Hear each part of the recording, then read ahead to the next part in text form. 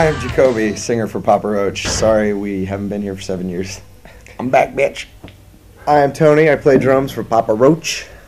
Tony Pan. And we'll be back soon. We were doing a lot of touring in the United States, and to be completely honest, the promoter, like the concert promoter's interest in Papa Roach was kind of low, and our record company pretty much towards the end of the relationship, they didn't even put our last record out. So it was like it was a combination of a few things, and but now we have a new record company that's supporting Papa Roach. So here I am talking to you, which is like freaking great. It's really refreshing because we know we have a lot of fans here. It's just a matter of, going and getting the media, doing the small shows again, and building it up from scratch. And we're not afraid to, come in and do the dirty work so we can bang it out again. In a sense, it would be nice, especially for us here in France. We've had really good shows here in the past. We've played Élysée-Montmartre like many times and had great shows. And I've been doing interviews all day, and they're like, "Man, why don't you guys come back?" And I'm like, "I'm so sorry, just got caught up, And so this is definitely the rebirth of P. Roach in France for real. And we're trying to come back in June.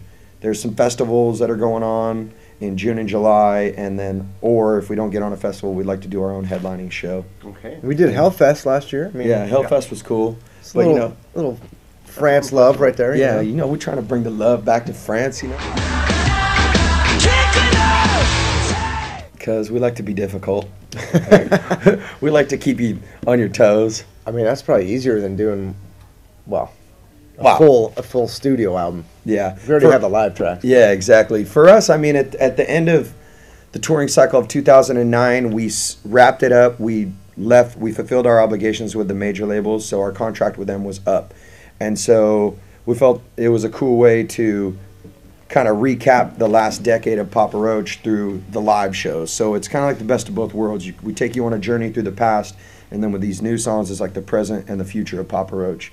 And I think the dynamic between the both of them, I think it works really well. And I think, the new songs, we kept in mind while we were writing the new songs, these got to rip live. Well, I actually had filled in and done a few previous tours before I technically joined, or was asked to join. So, I knew the whole situation. I knew how the camp ran, and I loved it, and I really wanted to be a part of it. So, very fortunate and blessed to be a part of it. And it's been I love you too. It's been amazing, and it's just to create music, and to play on stage every night with these guys. It's my home. He brings the fire, the punk rock energy. Tony come from the Epitaph punk rock scene, and I think that energy of that music scene sits in line with Papa Roach. We're not a punk rock band per se, but like the energy of us is just, it's riotous, it's fucking wild, and like he just really matches the energy of the front three, me, Jerry, and Tobin, and I think it's just like, it clicks really well live.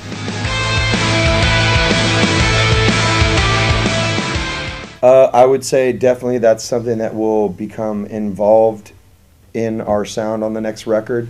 We find ourselves listening to a lot of the Prodigy lately, as well as, have you heard of the movement dubstep? Yep.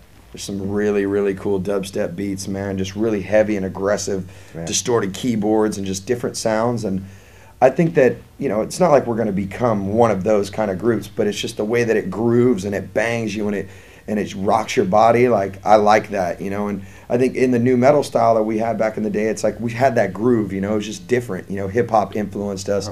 And so it'll be interesting to see how that style of music will influence our style of rock, because we're always going to be a rock band. Pretty much towards the end of our relationship with Geffen, they were focused on pop and hip-hop, and we weren't the first rock band to go, all right, we got to go, 9 Inch Nails they had left, Marilyn Manson, Then it was us. We left. Then AFI. Then Weezer. Like all the rock bands were just like, you guys aren't focused on rock music, so we got to go, you know. And I think it's great for all the bands, and I think that people will see over the course of years, a lot of those bands will maintain solid careers, you know. It's just we got to work with people that see eye to eye with us creatively and also on a business level. Yeah, that's an organization we got involved with about a year and a half, 2 years ago. Yeah. Pretty much what we do is we're raising money for all the local homeless shelters and food banks in the cities that we go to, and so we're raising anywhere from like $5,000 to $7,500 a week, and it goes to each, you know, food bank, you know, so $1,000 to $1,500 in each city we go to, and it goes straight to it, and you know they buy the food and feed the people. And so I think it's kind of a good opportunity for us to be involved in something that gives back to our community, because I mean the world is given to us so much. I mean the opportunity to, like, you know, be rock stars or travel around the world and play music and live this dream, you know, I just feel that it's important to give back. We have been fed, now we need to feed. Yes, Cool. That's all I'm saying.